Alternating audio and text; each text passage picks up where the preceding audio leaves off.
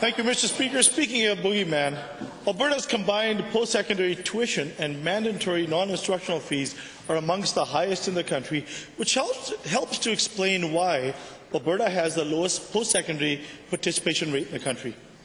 In the budget speech, we heard a lot of rhetoric about preparing Alberta for the future. To the Premier, your budget features the biggest cuts in post-secondary education in decades. While most Albertans consider education an investment, it's clear that you consider it a cost. Can you please explain how gutting post-secondary funding prepares Alberta for the future? Honourable Premier. Well, Mr. Speaker, one of the exciting parts about the budget speech last week was when the Minister of Finance talked about the fact that it's important to take an approach to working with our campuses across this province to ensure that we're investing in economic growth, research and innovation, Mr. Speaker.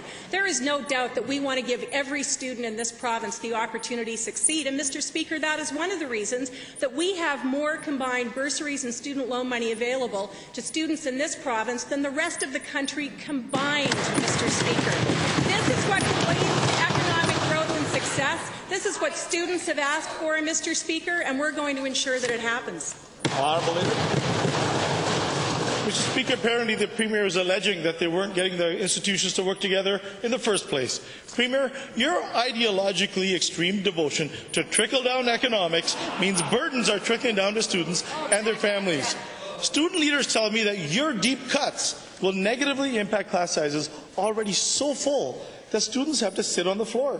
And when they graduate, they have an average debt of $27,000. To the Premier, how is that helping Alberta prepare for the future? Honourable Premier.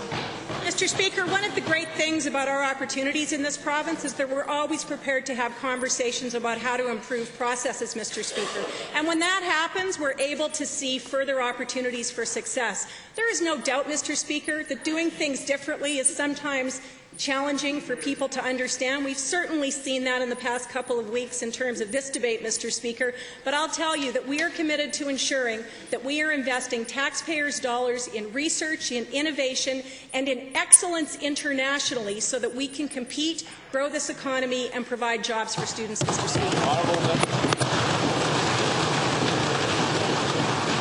Mr. Speaker, gutting education in Alberta is not doing things differently.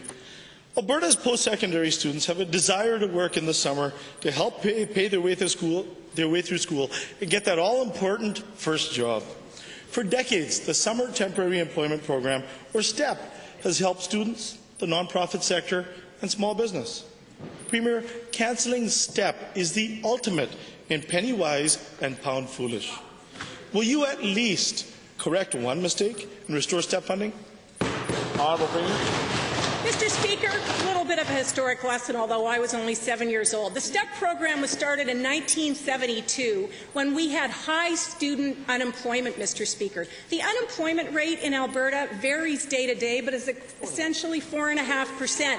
Mr. Speaker, we have students and people that are participating in the economy in the not-for-profit sector who are quite able to find employment opportunities without the STEP program. Now, Mr. Speaker, there is also no doubt that STEP has been fundamental to the not-for-profit sector, and the Minister for Human Services has already met with stakeholders about how to design a program that is appropriate, Mr. Speaker, not a crutch from over 40 years ago.